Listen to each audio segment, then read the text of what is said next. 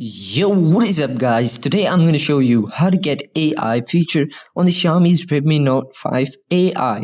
So without any further ado, let's get started. Baby, I want you to know.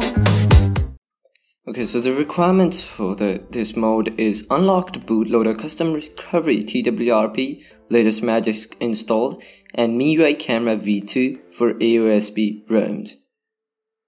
So once you've done with the requirements, you want to go and open the Magisk Manager.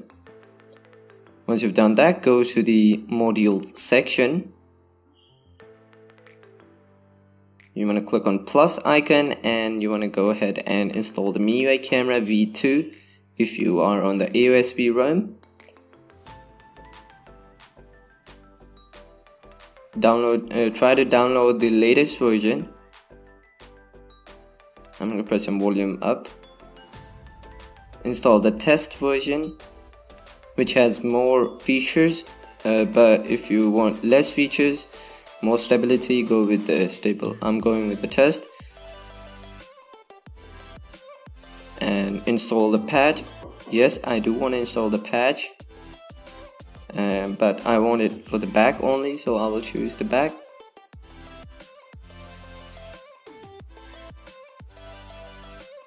And that's it. You want to follow the same like me.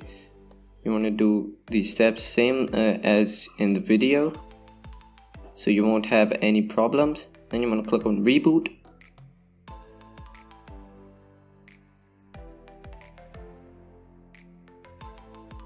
Okay, so once the phone boots up, you want to take the new camera app and put it in maybe desktop or dock. I'm gonna put it in the dock and open it so you can see it's working. Everything is working right now. The AI doesn't function, it's just icon, it doesn't do anything. To fix that, we're gonna go to the Magisk Manager again. We're gonna open the Magisk Manager and then we have to go to the modules again and have to tap on the plus button. You got the Mi Cam V2 plus the plus button again, and then you want to install this zip file which has the name Magisk Module AI.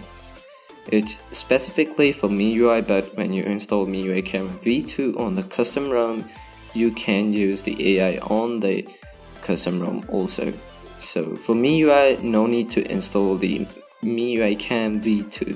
Just install the module AI and it will work. Then reboot. Okay, so once the phone boots up, that means you have successfully installed the MIUI camera with AI.